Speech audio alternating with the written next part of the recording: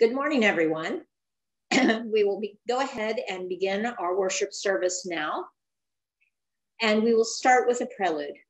You'll be muted as our music director, David Chaplain, plays Don't Get Around Much Anymore by Duke Ellington.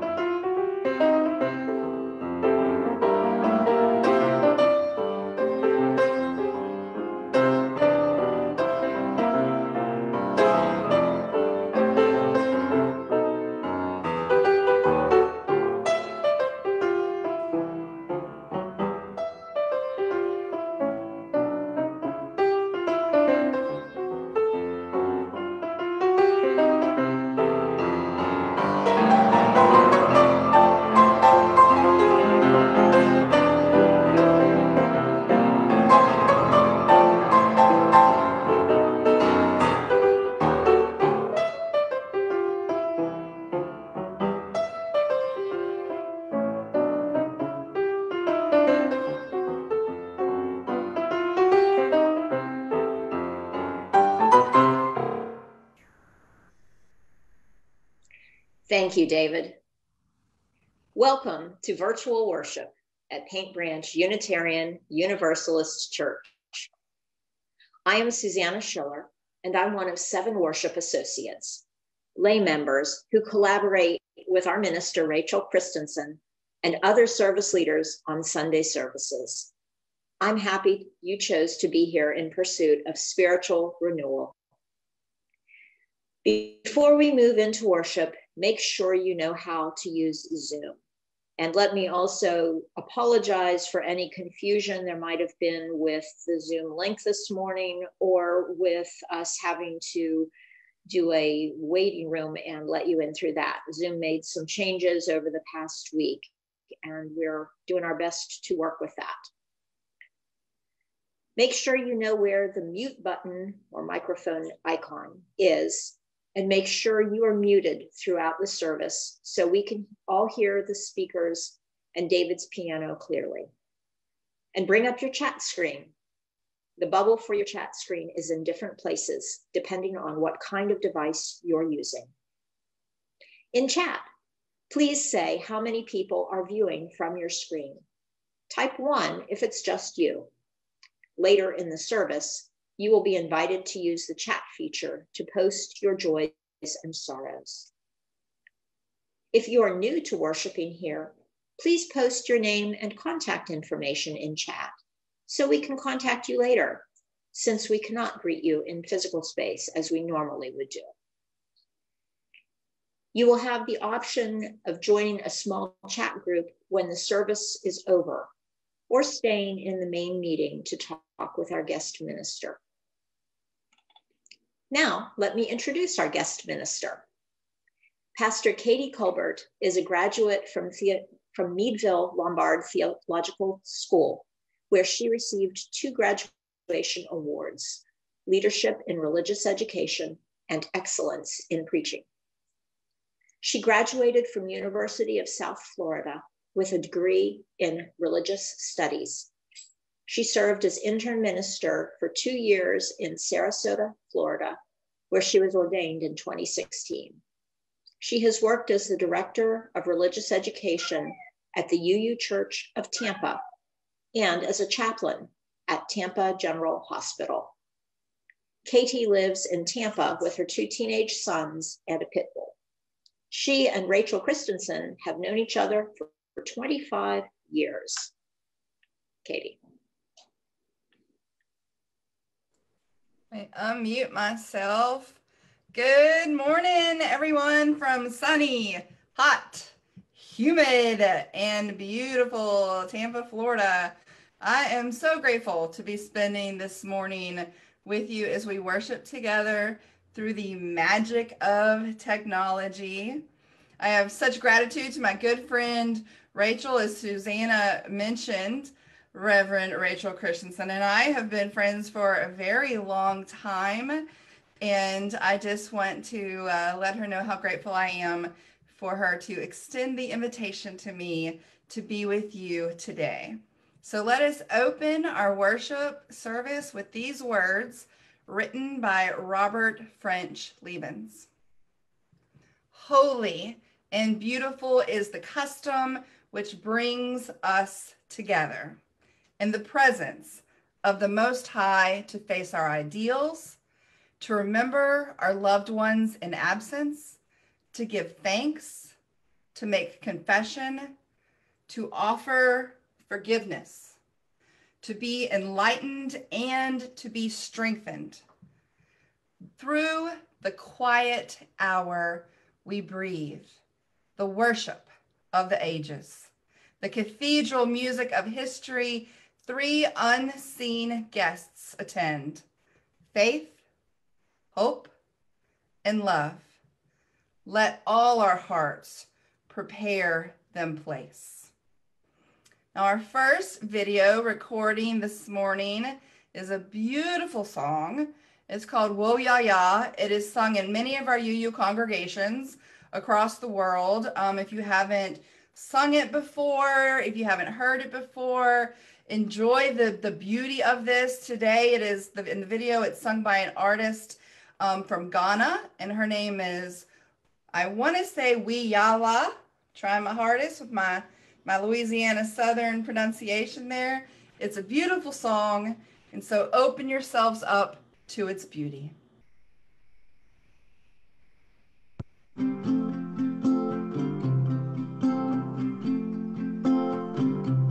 We are going, heaven knows where we are going, but we know we will get there.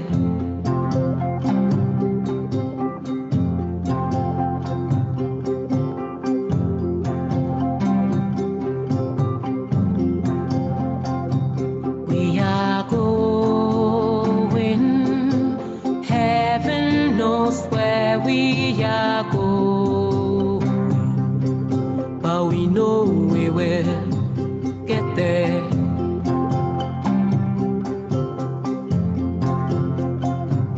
We are going, heaven knows where we are going, but we know we will get there. Boom, boom, ti-boom, ti-boom, boom, boom. Boom, boom, ti-boom, ti-boom, boom, boom. We will get there. Heaven knows how we will get. We know we will get there.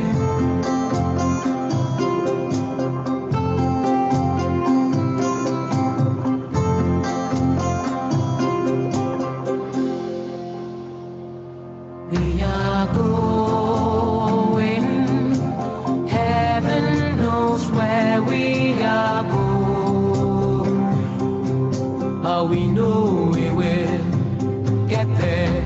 Boom, boom, ti-boom, ti-boom, boom, boom. Boom, boom, ti-boom, ti-boom, boom, boom. It will be hard, we know, that the road will be muddy and rough, but we will get there. Heaven knows how we will get there. We know we will get there. Boom, boom, ti-boom, ti-boom, boom, boom. Boom, boom, ti-boom, ti-boom, boom, boom. It will be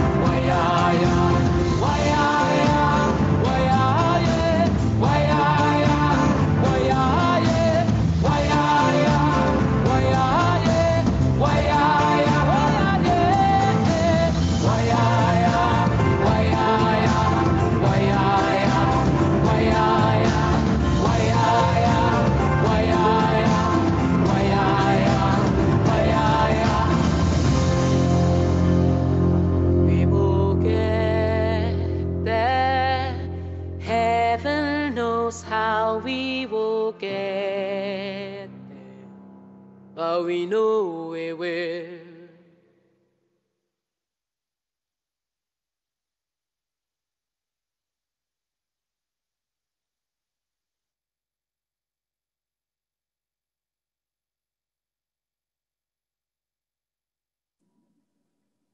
And now I'm going to light my virtual chalice. Let us say the chalice lighting words together. We light the chalice to celebrate Unitarian Universalism. This is the church of the open mind, the helping hands, the loving heart, and the radiant spirit. Encendamos esta cáliz para celebrar el unitarismo universalismo. Esta es la iglesia de la mente abierta, de las manos amigas, del amor del corazón y del espíritu radiante.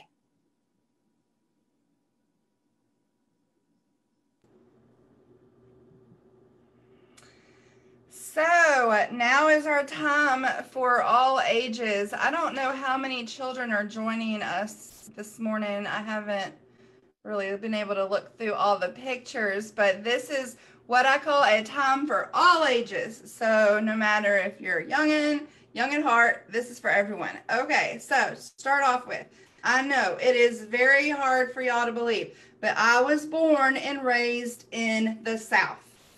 The accent might have thrown you off a little bit. You know, maybe you're thinking I was from New Jersey, California. No, born and raised in Louisiana. And in the South, it is very common for women to wear pearls. So I have 2 strands of pearls I want to show y'all. So these are my pearls. Both strands are broken because I have a tendency of breaking things, unfortunately, but I'm going to get them fixed. So anyway, these are my pearls. And the thing that about pearls and Southern women is we don't wear them just with our fancy clothes, but we also wear them with our jeans and our cowboy boots. So I normally have my pearls on all the time. We love our pearls. I wonder if you know how a pearl is made, how it's formed. So here's a little pearl right here, okay? So pearls come from kinds of shellfish, such as oysters that live in the water. And there's an interesting story about how a pearl is made. I wonder if you've ever gotten sand in your eye. I go to the beach, being in Florida now. I go to the beach all the time. I cannot wait to go to the beach this week. But sometimes you will get sand in your eye, and it is very uncomfortable. Maybe you've noticed that when you get something in your eye, tears form to try to wash whatever is in your eye out of it and get rid of it. Well, that is very similar to what shellfish do. So when certain kinds of shellfish get a grain of sand inside of their shells, it is uncomfortable for them, okay? And so they've been designed to excrete a pearly white substance to cover the grain of sand so it won't be so rough and irritating. And so layer upon layer of this substance forms. What do I do with that little pearl? Like this, okay? Layer upon layer of the substance forms around that little piece of sand until a beautiful pearl is made. And so I was thinking, this is kind of like it is with you and me. We have been created to make something beautiful with our lives. And history has shown that humans, we create some of the most beautiful things after some kind of trouble or great challenge.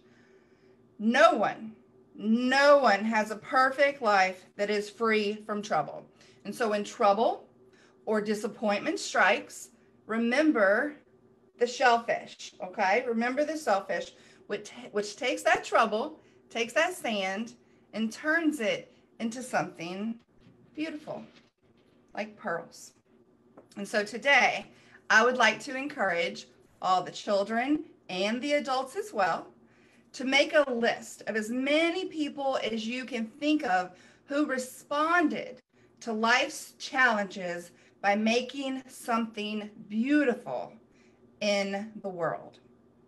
Now, Susannah will share with us a reflection about a challenge she has faced in her life and how she found comfort in those moments. Susannah? Thank you, Katie. I have lots of experience with hospitals, fortunately as the next of kin, not the patient.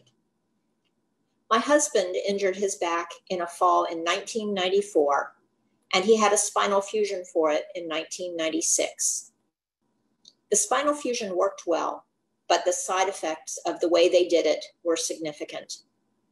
He's had over a dozen surgeries since that time, and even more hospitalizations that don't require surgery, but do require a trip to the emergency room, followed by a week or more inpatient. When all this started, we had preschool children, and we both worked full-time.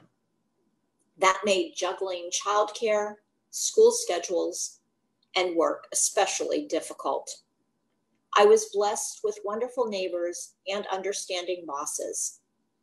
It's gotten easier as my daughters grew up and teleworking from hospital rooms became possible.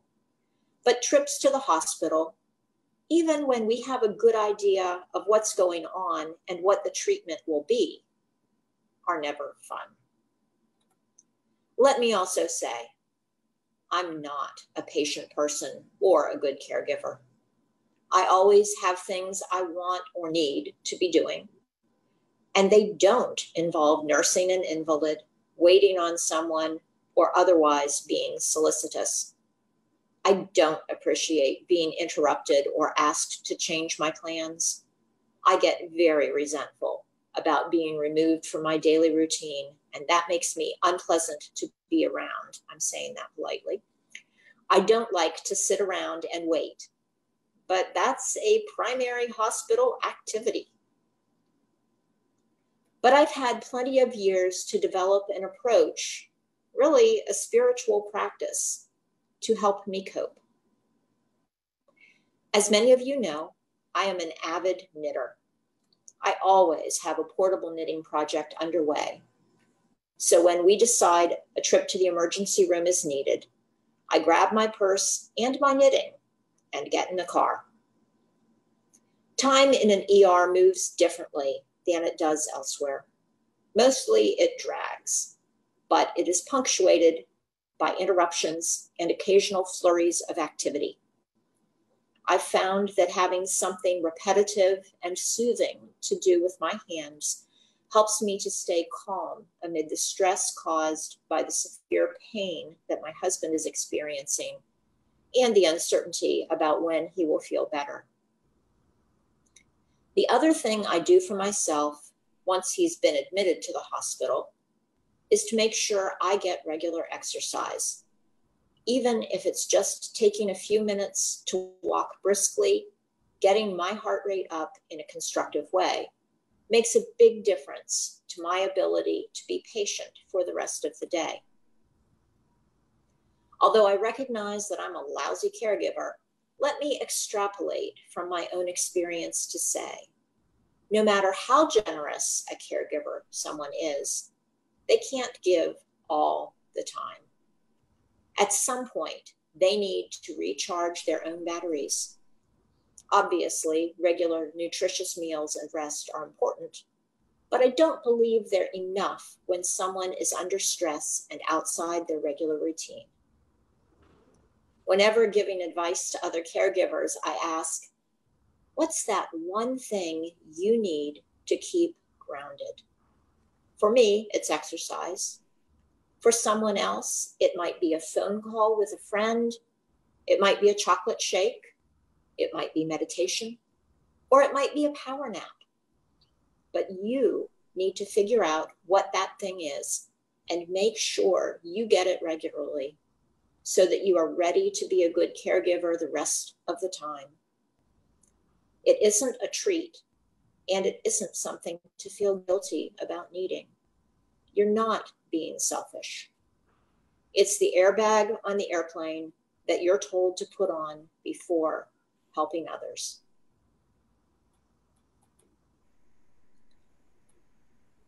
And now, let us join our hearts and minds in a time of prayer and meditation. As we gather in community, we carry with us life's hurts and its great joys. Sometimes sharing those joys and concerns in community can help. While we listen to David play What's Going On by Marvin Gaye, I encourage you to submit your joys and sorrows by entering them into the chat bar.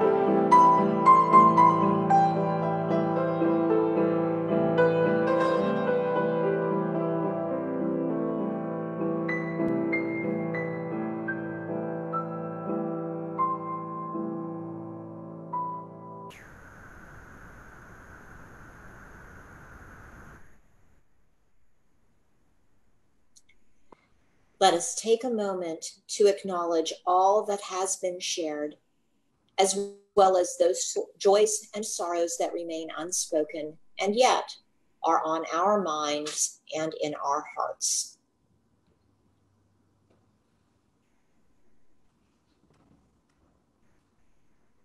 So, as y'all know, as we've mentioned, I've worked as a chaplain at Tampa General Hospital throughout this campaign, throughout this pandemic. So here is something I want to share with y'all. This is something I heard right at the beginning, and it's this. Who's got the N95s? Who's got the N95s? I remember hearing this as I stood about 5 feet away from a woman on a gurney surrounded by health professionals in the trauma bay who were doing chest compressions on her and trying to save her life. Now, N95s You might not have ever heard of an N95 before March. I don't think I did. I don't think I knew what the heck an N95 was, or PPE, which is personal protective equipment. N95s are the masks that we wear as healthcare folks that keep us safe from being exposed to COVID-19. So we're in the trauma bay and no one was wearing one. Like I said, this was at the very, very beginning. So in about 2 minutes, N95 masks were being flung from a box that someone had grabbed at the nurse's station, and everyone around was, the patient was putting on these N95 masks. And as this was going on, I was kind of slowly moving away from the commotion and putting as much distance between myself and the possible COVID patient as I could, which is not what I normally do. Normally, as a chaplain, what I do is I get right into the face of the patient that is brought into the trauma bay, and I try to find out who their people are, who are they, who can I call, that type of thing. So thankfully, when I talked to the paramedic in the hallway, which is what we do to try to get information, because they're the ones that normally get all the information when they pick the person up in the ambulance, they were able to tell me that the family was on the way and that was taken care of. So there was no need for me to approach the patient who was possibly COVID positive. Ended up they were not COVID positive, thankfully. But I was very relieved that I didn't have to put my face next to her face, not knowing. And so this was my first experience with what we call a rule out. So a rule out is someone who has not yet been tested, ruled out, but who is presenting with COVID symptoms, which we're all very familiar now with the COVID symptoms, with the coughing and the fever and all of these things. We were not prepared at all. We are very prepared now. Let me just tell you that. TGH is so prepared and we were on it. But at the beginning, this was something that was really new and none of us were prepared for what was to come. We were not prepared to see our hospital. Our hospital, we're a level 1 trauma center in Tampa. And I want to say we're about at 1,200 beds. We're a big hospital. So we were not prepared to see that half our hospital was going to empty. Because if it wasn't a life-saving procedure, if it was an elective surgery, we were not accepting patients. So we went to about 500 patients in the hospital. We weren't prepared for that. We weren't prepared for the visitor policy to change, which was so heartbreaking. It went from, okay, we can let in just a few visitors, to we can let in just one visitor, to we can let in no visitors unless it's under a very special circumstance. We were not prepared for the fear that we would feel knowing that we were going to be working directly with people who were possibly carrying the virus. And then with the respiratory folks and the nurses and the physicians who were actually one-on-one working with folks that were diagnosed with COVID. There was so much unknown and so much we had to learn. And in the weeks following the first cases, we learned what true resiliency is and flexibility. I remember in a meeting with my supervisor very early in the pandemic, I remember crying. I was just crying and I was telling her, I am not a hero. I'm just not one of those people. I just don't feel that in me. I did not sign up for this. Yes, as a minister, we run towards trouble. That's one of the things we say. We do. We run towards trouble. A lot of times people have that instinct to run away, but we run towards trouble. We are with people in the most difficult moments of their lives, but this was unlike any trouble that I had ever known. I didn't want to get the virus and possibly bring it home to my children. I was afraid, and the staff was afraid. And so I told my supervisor I didn't know how to support the staff and be strong for them when I myself was really worried. And she told me, just be honest. Just be honest and let them know that you can relate to how they were feeling. And so, as we moved forward in the new world of COVID-19, we were called to be honest with one another and to be fluid and to be ready to follow protocol that was changing hour by hour, minute by minute. Things were changing at the beginning, and they fluctuated back and forth, especially in Florida, where kind of things are worse than they were at the beginning. So we're having to be very flexible. Looking back on the past few months, I see how we have been called to notice what I would name as God's presence, or the holy, or that which is greater than us, or the community, to notice and lift up the suffering. We have to notice the suffering that is taking place, and we have to offer grace in these moments of fear and doubt. And we have to persevere through challenges that we have never faced before, and be comforted by hope, which I will get to in a minute. So I wonder, where is God in these moments of adjustment and fear, in the midst of this ongoing pandemic? And how do we sustain ourselves? How do we persevere as we continue to navigate this very, very difficult journey? So where I see God, and I use God, that's my language. You can translate that into however you want to, but I see God, I see one another, ourselves, in each other, and noticing and giving thanks and praise to those who are dedicated to helping. So one of the things that I did at the beginning was to put out a request on my neighborhood Facebook group, asking folks to just donate items. I just thought, let's just see what kind of response I can get to this. Asking them to donate any items that might show appreciation to the staff at the hospital.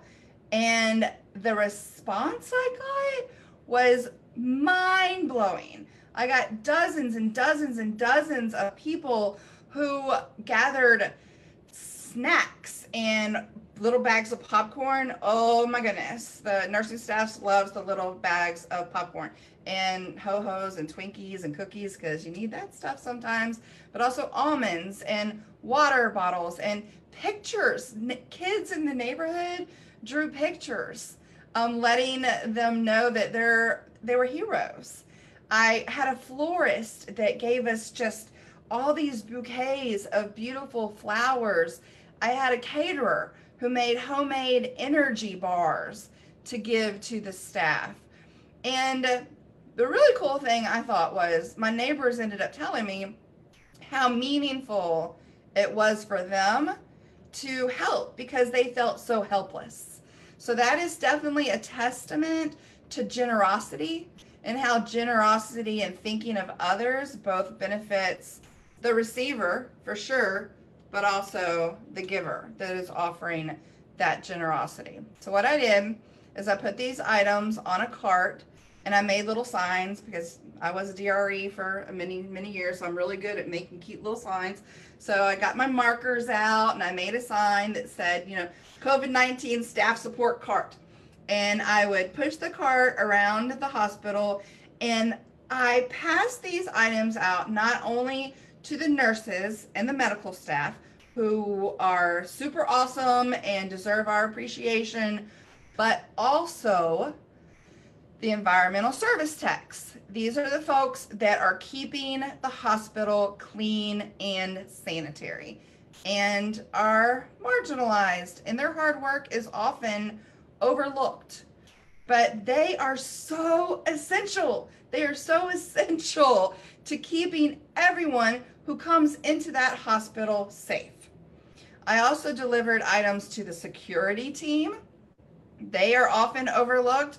I cannot imagine how difficult it was for them to stand. We went to one door being open. You could only come into TGH through one door in this huge hospital. So through this one door is when we checked everyone. Nurses were there doing temperatures, and the security had to say, I'm sorry, but you cannot come in and visit your loved one who was sick in the hospital. I can't imagine how hard that was for them. So I wanted to love up on them, and I wrote them little notes on pieces of paper, heart-shaped pieces of paper, and brought them the snacks and just let them know we appreciate everything that you are doing. I also took the bouquets of the flowers to dietary. Dietary are the folks that are feeding us. They're feeding the staff and they're feeding the patients because they are also often overlooked. More of the lower wage workers in the hospital. And I gotta tell you, I could not have sustained myself through this pandemic without Taco Tuesday and without being able to go and they have really great espresso. We have really great cafeteria. Or chocolate pudding or chocolate cake. Sometimes you just need comfort food. And so I wanted the dietary folks to know, thank you. Thank you so much for being here and helping us so we can help others. The vibe in the hospital actually felt like we were more united than we ever had been before. And I don't know if that's because we were all wearing masks and walking through the hallways and we had to actually really look at each other's eyes, but we felt connected. I got a team of folks to get sidewalk chalk and chalk the entrances as the staff walked into the hospital with inspirational messages in English and in Spanish. That is so groovy that y'all do both Spanish and English. I know we're going to do it with the Spirit of Life in a minute and then with the chalice lighting, because we have a lot of folks at the hospital that are Spanish speaking only. And so we did both English and Spanish messages of just encouragement and saying, we are in this together, because we are truly in this together. In today's story, we thought about how a pearl is made, how from something troublesome springs forth something beautiful. One of the beautiful things that I think has come out of this horrible pandemic is a more full understanding of our seventh principle. Now, I wish I could quiz y'all. Does anyone know the seventh principle? The seventh principle is the interconnected web of all existence of which we are a part. Unfortunately, one of the ways that we have seen this is in witnessing how a virus can so easily spread across the globe. If that is not a testament to how interconnected we are, I don't know what is.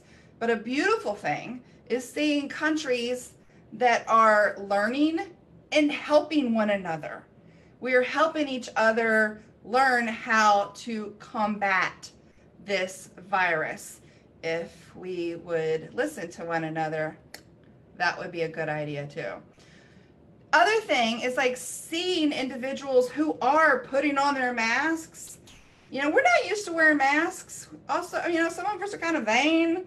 Although I love how it's almost a fashion statement now to have the different, y'all look.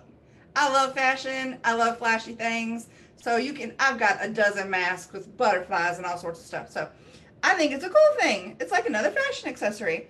So if you're wearing your mask, if you're quarantining, which has been so hard, I actually quarantined from my children for months because I didn't want to expose them. And there's a lot of hospital workers and other folks that have done that as well. And we all have been quarantining.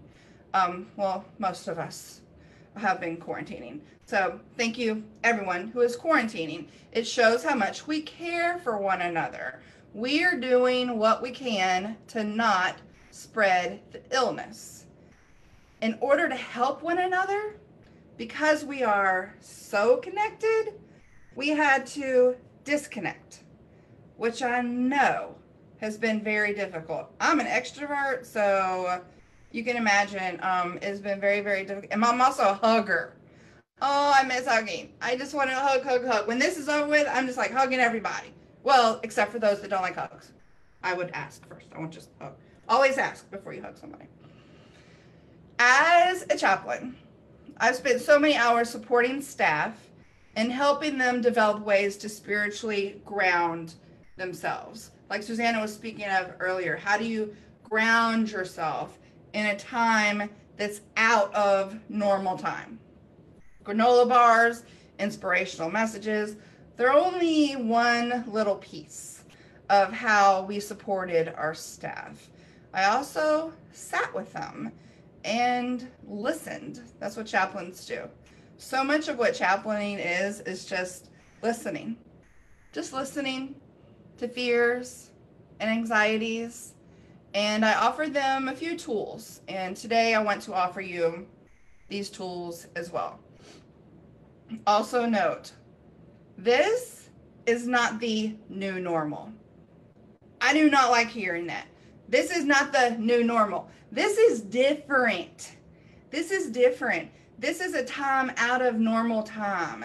This is a time filled with not knowing. Our lives have changed dramatically. And so, be gentle with yourself. Try not to beat yourself up for not getting all the things done that you normally get done. Give yourself some grace during this funky time. And for those of us that are used to being like, go, go, go, that's the kind of person I am. I know it's surprising. Go, go, go, do. I got like a huge to-do list. I got to get all these things done, get all these things done. Just breathe. Just breathe. It's going to be okay. It's going to be okay. I know that this is taking its toll, but I encourage you just to take the time and rest and connect with friends and family and your community through technology and the telephone. You can actually use these to call people. I didn't know that, but you actually can talk to them. I normally I'm a texter. And Facebook, oh goodness, I'm on the Facebook. I couldn't live without the Facebook. So stay in touch with people. If you have a family, bless you, you have them to be with you, but there's so many of us that live alone. So don't get used to this as the normal. Try to reach out. And if you have someone that you haven't heard from, reach out to them and just check on them. How are you doing? How are you feeling? And it's okay to complain. It's okay to say this is awful. Just reach out to one another and stay connected because we need those connections to survive. Call upon your spiritual practice to ground you. So, what is your spiritual practice? Is it prayer, gardening? Is it singing, bird watching? Is it knitting or exercising, like Susannah spoke of? Or is it meditation, hiking? Could be dancing. That's mine. I love to dance. I feel most connected when I'm dancing or when I'm hiking. I was really blessed this past few weeks. I got to go see my parents up in the North Carolina mountains, which was gorgeous. And that was very, like, what's a good word for that? Just like soul comforting. Just made me kind of like shut my brain off for a little bit and like feel okay just to be surrounded in nature. Or perhaps your spiritual practice is cleaning. And if so, my address is 801 West, and just kidding. You don't have to come clean my house, but that would be appreciated because I have 2 teenage boys and it's disgusting and their spiritual practice is not cleaning. I think their spiritual practice is sleeping, but anyway. The point is, keep yourself connected to spirit, connected to yourself, your very essence of being, by continuing your practice. And it's called a practice for a reason. We must be intentional about engaging in our practice. Okay, so this leads to hope. Hope. My friend and colleague Miranda Harrison Quillen recently shared with me a great definition of hope. And I got to be honest with you. I'm in the hope business. That's what we say as ministers. We're in the hope business. But some days, it is truly difficult for me to feel hopeful. I'm just being honest with you. I got my bad days. But hope doesn't mean that everything is just going to magically get better and that there's going to be no more illness and no more stress and no more conflict. That is not realistic. Having hope does not mean you are naive. It means you know that things are going to work out as they are going to work out. We should not be ashamed to feel hope. We should hold on to hope, knowing that we have one another, knowing that our lives have meaning and purpose, and knowing that we are loved unconditionally, even on our worst days. And trust me, I've had some doozies lately. Did I mention I've been with my parents for the past 3 weeks? I was not always at my best. Let me just put it that way. But I know that they love me, and I know that I am loved by my community, and I know that my personal theology, I believe that I'm loved by God. We are loved. We are just loved as a people. So remember that, and for me, that gives me hope. Life will continue on, and we will adjust, and we will bend, and we will love one another, and we will take it one day at a time. One of the ultimate reasons that we are here is to love one another and to comfort one another when life is so very challenging.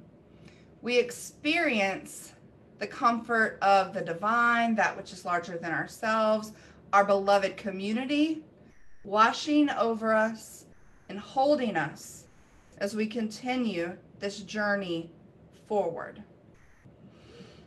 In a time of pandemic and revolution, that's also taking place. In a time of pandemic and revolution and personal struggles, because we all got our own stuff going on amongst all this other stuff. We're also carrying our own personal pain and struggles. We're called to trust that all that is meant to be will be. All that is meant to be will be. And so now, I invite you to sing wherever you are, as loud as you want, with your mic continued to be muted, of course, and as off key as you might be, which I promise I will be, because I'm not the greatest singer in the world, but I love to sing. But when I'm in the pulpit, I always make sure the sound man makes sure to turn my mic off, because they didn't once, and let's not even go there. That was incredibly embarrassing. But I would like for you to sing wherever you are. And the name of the song is Comfort Me. I want you to notice the words as we sing together virtually.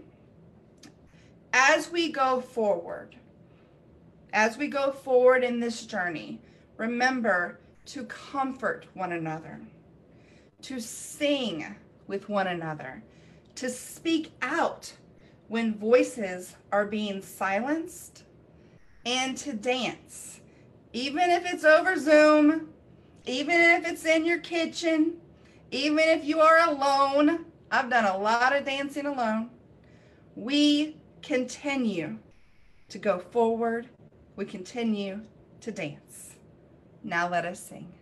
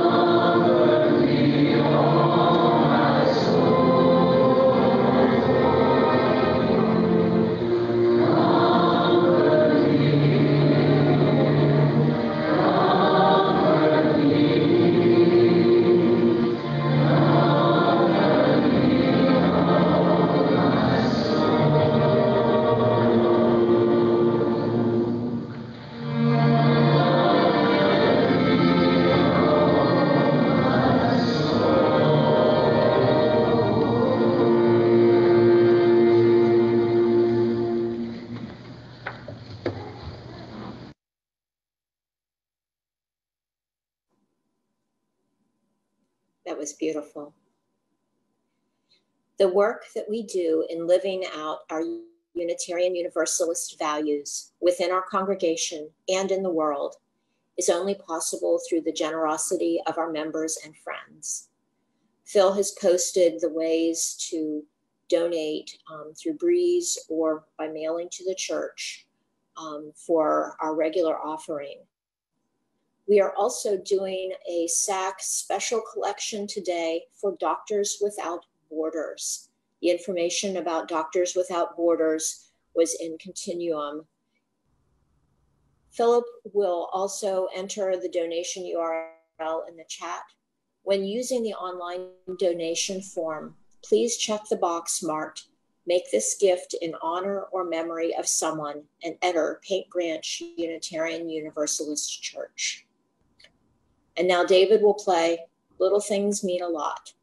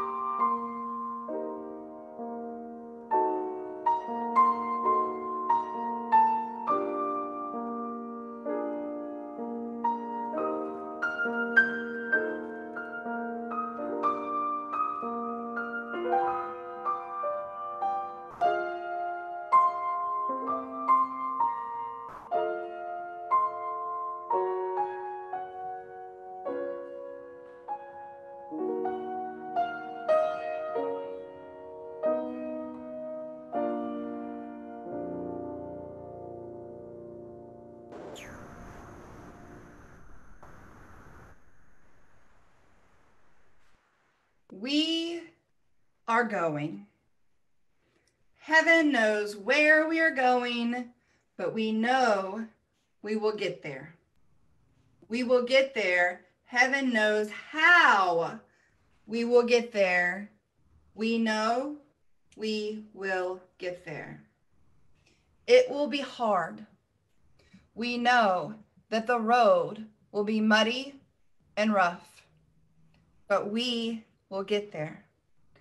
Heaven knows how we will get there. We know we will get there. Whoa, yeah, yeah. We keep going. Whoa, yeah, yeah. We keep going. Whoa, yeah, yeah. We keep going. And now David will play Spirit of Life. Bill will display the lyrics for us as we sing, first in Spanish and then in English.